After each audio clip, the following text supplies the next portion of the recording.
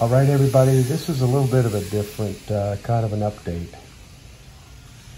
I've been in the shop several times the last few weeks, and I'm going to share with you some little visual updates on the 38 Zephyr as it's been going through the process. So not all of this is current.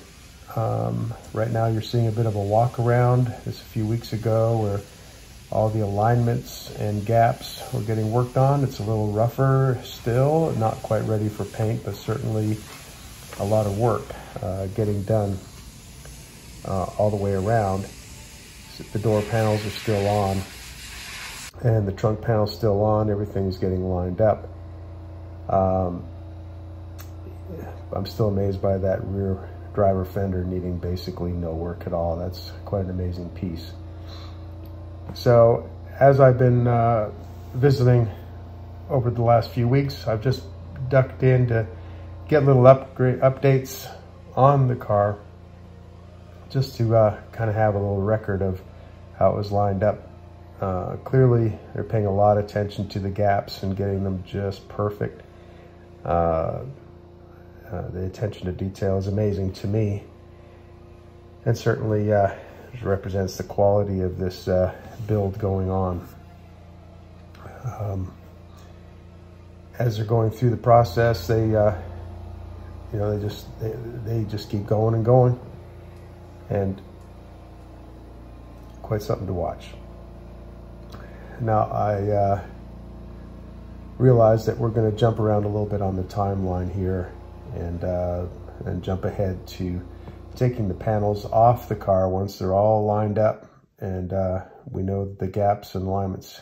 So here we are walking around the shop, and I did manage to get JB to give us a little update on kind of where we are in the process. Hi. Hello. Looking very good. Yeah. Wow. We ordered the paint yesterday. You ordered the paint. Milestone. Yeah, that is a milestone. You are getting right there. Yeah. Yeah, I can see how you're just in that spot. Yeah. Shadow on it. Yeah, you can see that the... That's the last. Both are antes de pintar, ¿qué es el último sandpaper que usa? 608? 600.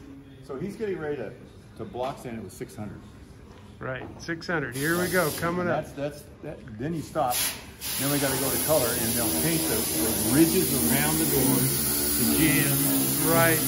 And then that means that then they can do cinders, and then we'll wrap them up with a brush hard, stick them upstairs, and get them out of harm's way. First thing you do is scratch them. Yeah. Ooh, or drop them on the ground. Right. Ooh. Yeah. There's a lot of human effort in that fender. The interior looks pretty close to ready from what I can tell, and here's a walk around with the car body without any of the panels on it. You'll see that the panels have been taken inside to get worked on separately now that the alignments and gaps are all straightened out, and the rest of the body here is being prepped and sanded. It looks, to my eye, getting much closer to being ready for paint. And of course, that's what everybody gets pretty excited about, because everything changes once once the paint happens. Now here we are back at the shop inside, where they're starting to, here in this spot, they're just getting every final measurement for the window glass. Make sure that's right, and some of the insides of the panels are already getting paint here. So as JD mentioned, they got the paint. Jumping over to the seat frame that we talked about earlier, I think it's 100%. I helped myself to making sure that the that the hinges work right. I think they're just waiting for the timing to schedule to work out to send it on. So I'll continue to give you updates as I can. I'm sorry we couldn't do a walk around with JB on this particular one, but I thought it'd be worth giving you guys an update since we haven't posted anything in the last little while. Sometimes body work is just slow going, and it's not a very visual thing. You just have to keep motoring through it. So I am peeking in on it when I can.